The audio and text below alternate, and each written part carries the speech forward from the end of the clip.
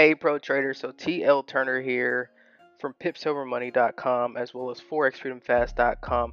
Now what you're looking at is a snapshot of the most recent trades that the newest of my members have taken on their live trading accounts. And so a part of what I do as a coach slash mentor slash trainer is that I work with my students to master this craft of trading. I work with them on going through their trades on an individual basis. They can schedule what I call office hours with me, and we can really break down and drill down so that we can figure out where the challenges in their trading.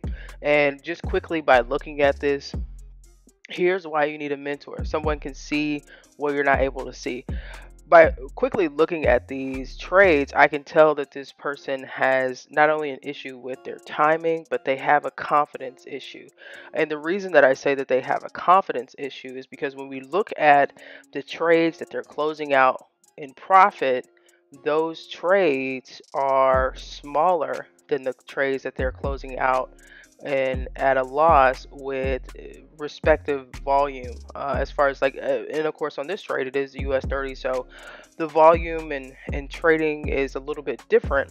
However, if we're seeing this particular loss here of $15, this particular win of $4, this win here, okay, if we compare this and this is where the problem is in this this student's trading, is that for their wins, they're taking quick wins. They're not focusing on the quality of the trade.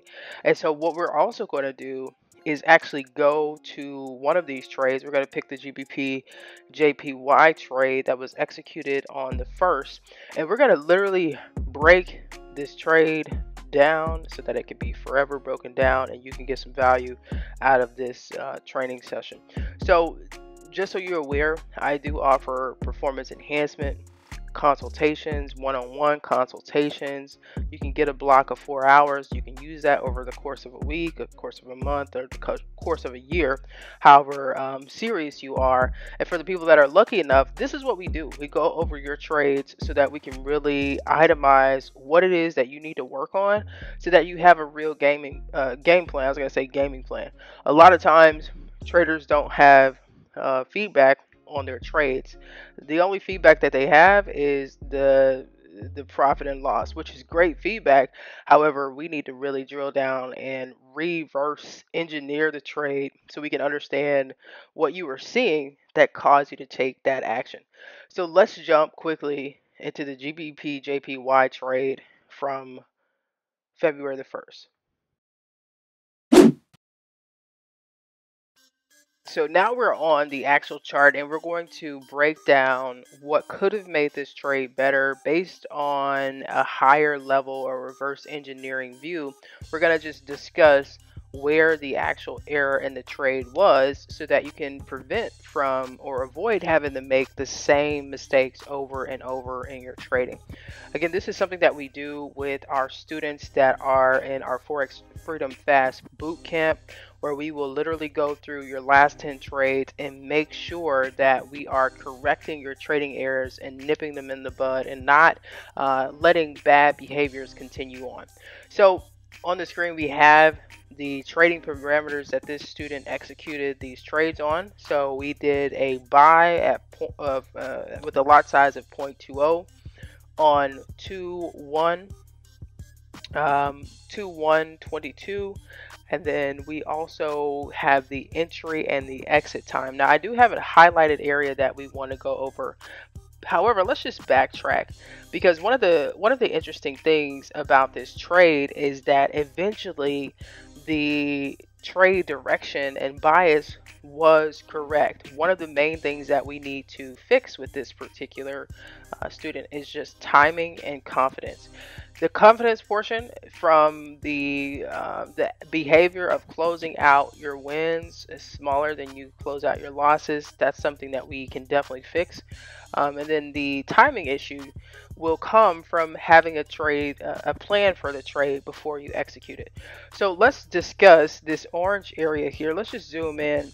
Right off the bat, one of the issues with this trade is that if we were to go back just a little bit in time based on more recent price action, if this is the candle that we entered on, this blue candle here, we did have an immediate rejection level here, right, at this green level.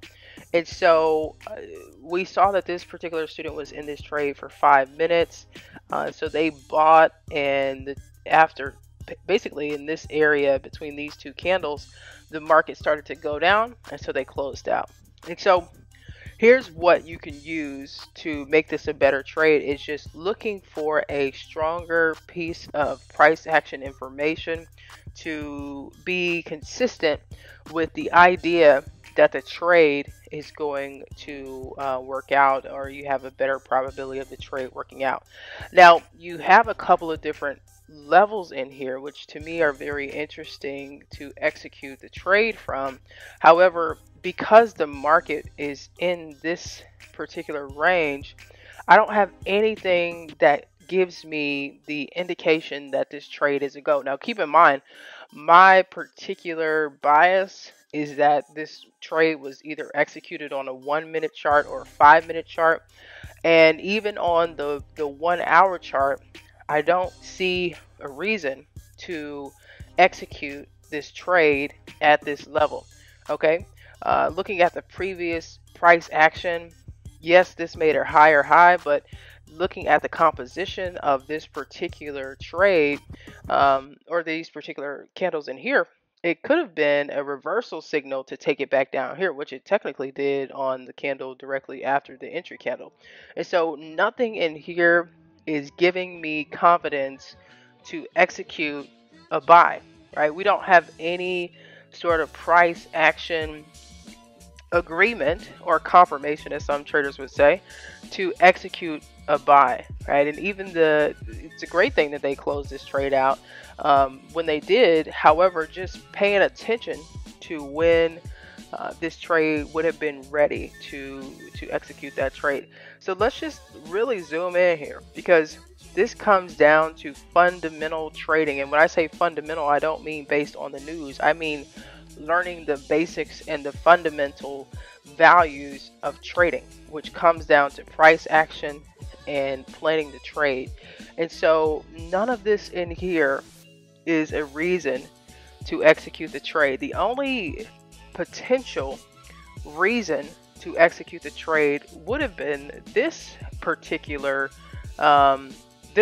candle, but even still, just looking on the overall makeup of these candles, you can see that this is still consolidation. Okay, and so this candle does nothing for me. It closed below the wick of this candle. This candle was bearish, and so if I'm going into this trade with a bias that the market is going to go up, my main goal is to time it and participate when the market is in agreement with that.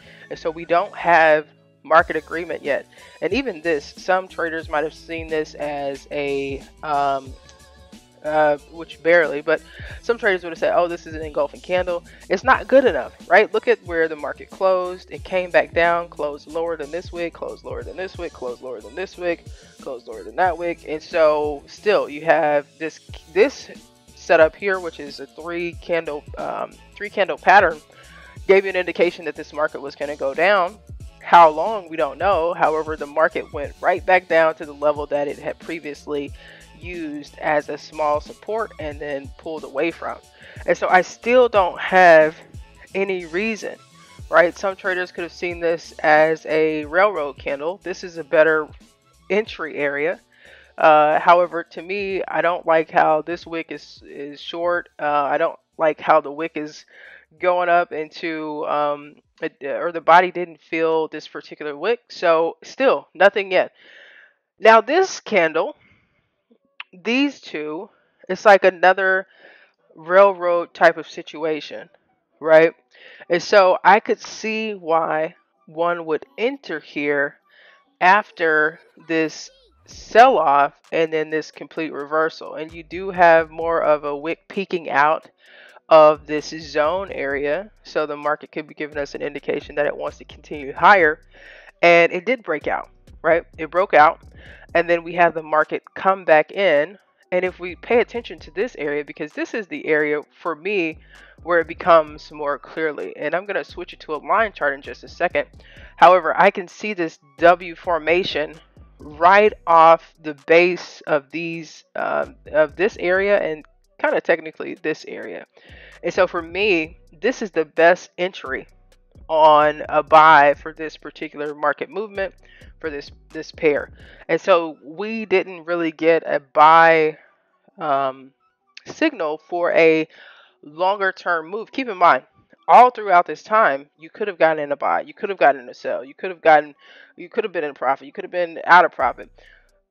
Trading isn't always about the entry. It's about the trade as a whole. It's about when you get out, right? And so through all of this, yes, this student could have held this trade and eventually been correct in the bias. However, if we're gonna pinpoint the best entries with the minimal drawdown with the best possible timing, we're gonna look for something that gives us more of a reason to believe that the market is in agreement with that bias. And so, just seeing this, because it is one of my favorite patterns, we had a funky M formation followed by a W formation. So to me, this area would have been a much better area to execute your buy from. Okay. And if you're having a hard time seeing that W formation, I'm just going to quickly switch it to a line chart, and you can see here where this is a wide swinging W. However, the market never came back and closed below the second leg or the second pivot point of that W, and then it just took off.